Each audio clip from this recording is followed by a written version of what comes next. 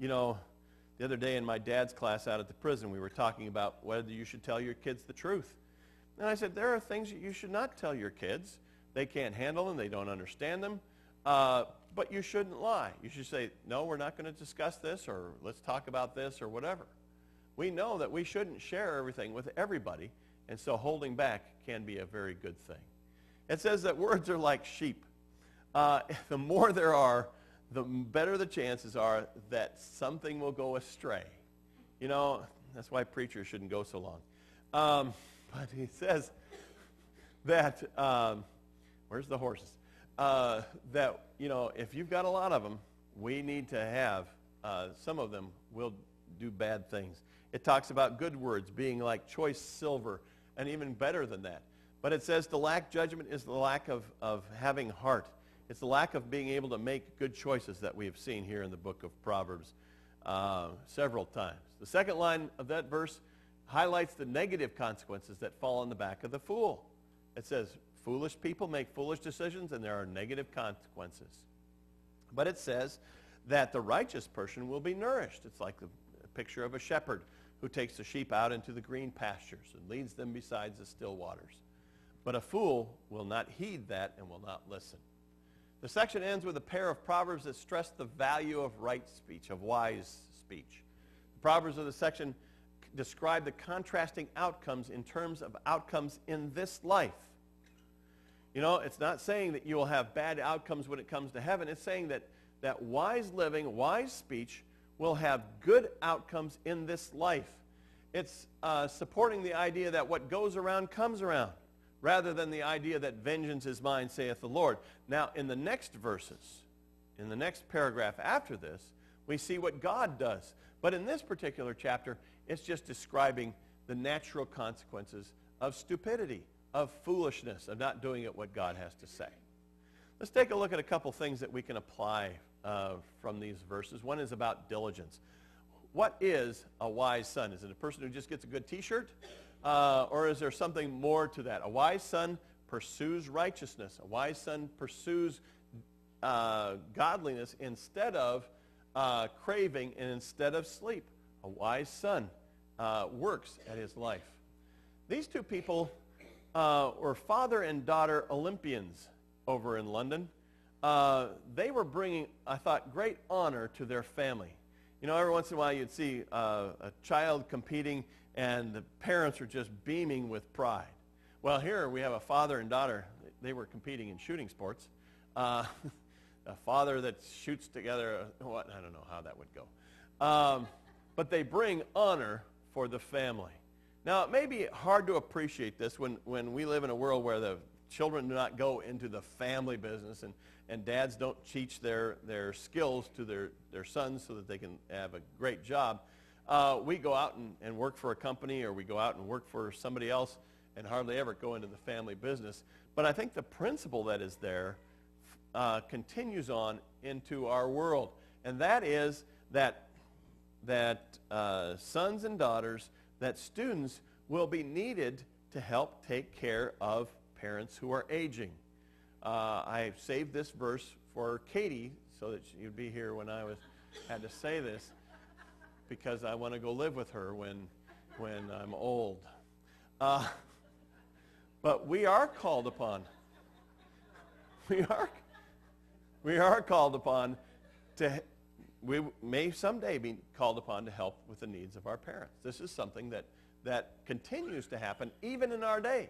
Yeah, you didn't go into the family business, but we need to honor fathers and mothers. We don't live in an honor and shame society anymore, but this is a big thing back in the biblical world. It has to do with righteousness, which is the opposite of the wicked, grasping and craving. The righteous son brings honor. The grasping and craving son brings dishonor to this world. In ancient times, communities were too small and too tightly knit to allow you to get away with those kinds of things. Everybody knew it. Now, in small-town America, we know that what everybody does, but in a lot of places in our world, you know, you can do something really stupid at work, and nobody at church knows it. You can have a terrible home life, and nobody at work knows it. You can compartmentalize your life into having various people thinking that you're a great person and still have a horrible life, and your reputation doesn't suffer from it. Well, our society allows that to happen, and we cannot afford to do that. Our lives need to be integrated as a Christian. Every part of your life must be honorable. Every part of your life must be righteous. Whether you go to work in Lincoln or Omaha or Kansas City or wherever it might be, or whether you work here in town, whether your family is in one place and you're in another, wherever it might be, we need to have an integrated, righteous life. The last thing we want to talk about this morning is on children growing up. That picture shows a convertible with a guy and a couple guys in a hat, and they're opening the door for the lady. Times have changed.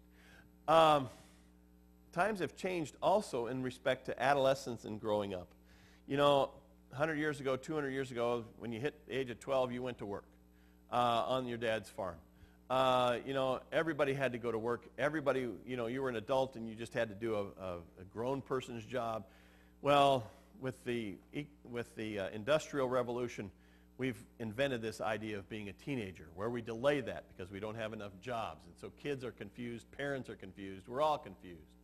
Well, the Proverbs on the wise son encourage parents to help their children to make good choices. We need to continue this process through modeling diligence, through modeling righteousness for our sons and our daughters. The goal is to learn wisdom, and which is the source of every virtue, including diligence. And we need to follow that. We need to be models for them as they grow and as they learn to be adults. But we can be patient. We have lots of time. We can be patient with them as they transition from dependent children to being responsible adults. But we need to prepare those kids to take on adult responsibilities and make adult decisions. And so we need to do stuff like giving our kids an alarm clock instead of waking them up every morning. They can get themselves up. We need to teach them how to do their laundry so that the day they walk into college, 3 weeks after they walk into college, they're back home saying, "Mom, do my laundry." We need to teach them responsibilities. We need to give them opportunities to be accountable to us. We shouldn't use these proverbs to club our kids.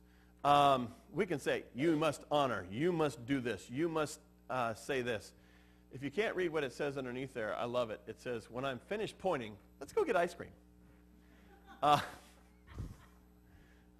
think that's a good proverb right there. We can't use these proverbs to club our children. We have to be modeling. We have to have patience. We have time to accomplish this. I read this week. Teenagers are the most unlovable when they need the most love. That is a very true statement. It may not be in the Bible, but it's a very true statement. And that's something that we need to provide. We have the experience. We have the love. We have the ability to love people, to love our children when they are going through tough times and when they may not be lovable. And so we need to take that to heart. We have to encourage industry, and we have to discourage sloth by either challenging them to do great things or to stop enabling our children by letting them sleep and letting them play Nintendo until 3 in the morning. One way to imply the emphasis on joy and honor that we see in these verses is to tell our kids that we're proud of them. We need to remind them that they are doing great stuff. And anytime they do something good, we need to remind them that we are very proud of them. And so we need to remind ourselves of that. I'd like to conclude by talking about a professor who was going to go speaking at another university. And he was asked to send his resume so that they could show what kind of degrees he had and what kind of books he had published and all the honors he had received in his life. Instead, he sent them a list of all of his students who had followed after him into the field that he had chosen. And he said, everything important